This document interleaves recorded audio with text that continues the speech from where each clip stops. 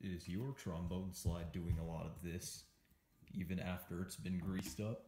Then it might be time to give your trombone a bath. For this bath, you will also need a snake brush, a mouthpiece brush, a basic cleaning cloth, slide cream, I prefer to use Yamaha slide cream, and potentially a little spray bottle with some water in it. Now that you've got all your cleaning supplies, it's time to sort your trombone into all of its separate parts. These include the mouthpiece, depending on what kind of trombone you have, one or more lead pipes. Keep in mind that they may not be detachable at all on your trombone. The inner slide, the outer slide, the tuning slide, and finally, the bell section. What we can do before heading over to the bath is give our inner slide a preliminary wipe down with the cloth. This will remove any current slide cream and loose gunk on it, and will prepare it better for the bath. Now with your trombone fully disassembled, it's time to head on over to the bath. Now we need to fill the bathtub with a few inches of lukewarm water. You don't want hot water, that'll take the lacquer off your instrument.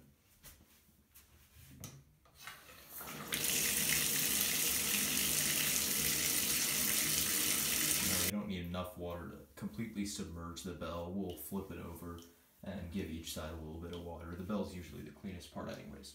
Now, take an old towel and spread it across the bottom of the bathtub. This will prevent any of the parts from being dented.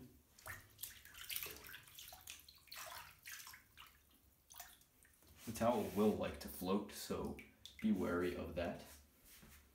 After you've put all the parts in the bath, make sure to be very careful not to dent them against each other, by the way. And all the bubbles have stopped.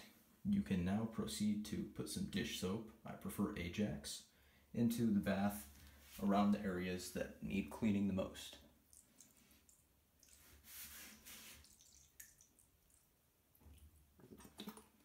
You don't want to go too overkill, especially on the bell, but you should put a good amount just to be sure.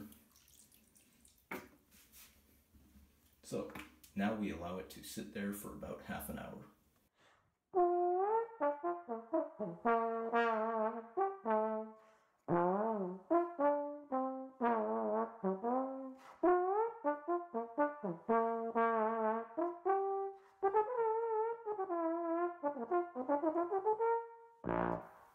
Now that approximately half an hour has elapsed, we can proceed to clean these parts out with our brushes.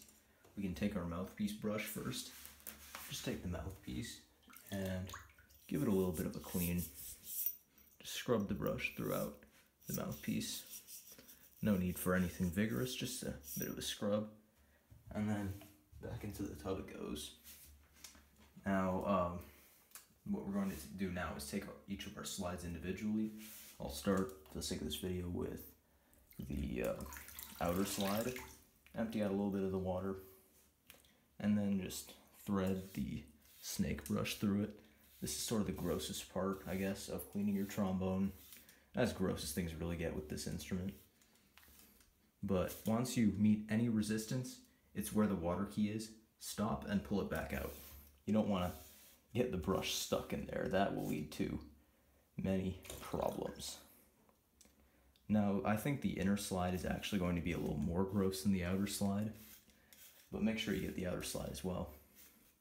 Just for time's sake, after I'm done with this tube, I'll end the cut here. You can see that not a lot of gunk came out. That could be a different story with your inner slide. But once you're done threading the snake brush through basically everywhere where it can fit, with the exception of down the bell end, that doesn't really make much sense, then you can let the parts soak for 20-30 more minutes.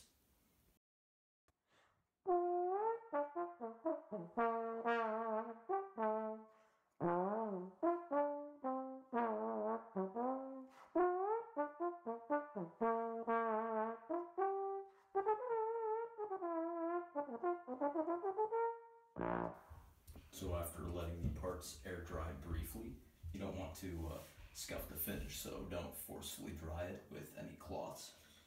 You're going to want to grease the slide up again. So take your slide cream, slide oil, whatever you use. Again, I prefer Yamaha slide cream. And then take just a little bit and put it on each sort of sleeve at the end of the slide, each little stocking.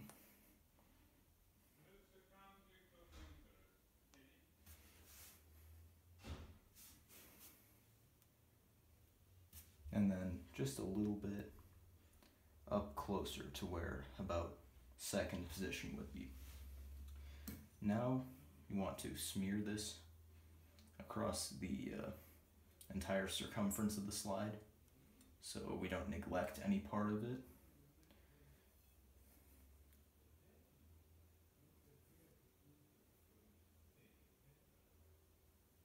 And after that, what we can do is just put the outer slide onto it and give it a bit of a test run. You know, work the grease in a little bit. And after that, it should be working pretty fluidly. I don't want to wipe a little bit of the excess off of the slides, particularly up top. If you put too much on there like I did, and then work it in a little bit more. Now you should have a pretty nice slide that falls out at roughly a 10-degree angle. As you can see, it's pretty good. So then you can put the lead pipe back in. I use the shorter lead pipe, though I have used the longer one before.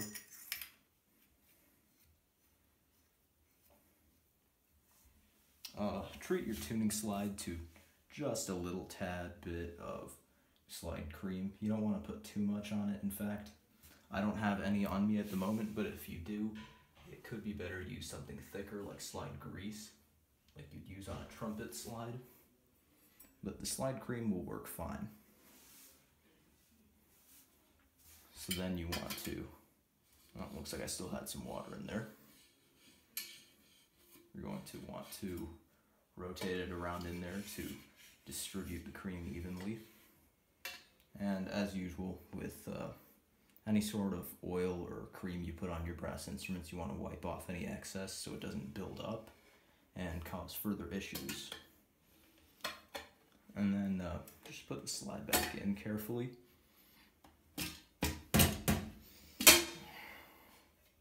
It might do that at first. My tuning slide seems to be in pretty poor condition despite the young age of the trombone, but give it a little bit of a run. Make sure it at least works. And, you know, there you go. That is a fully greased tuning slide. After that, you can just put your trombone back together, all of the last pieces, and you have a clean instrument.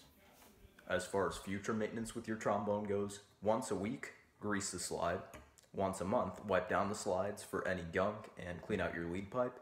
And then only once or twice a year should you really be giving this thing a bath, but that 1 or 2 times a year can be crucial for elongating the lifespan of your little baby as much as possible. So that'll be all for today. Hope you enjoyed.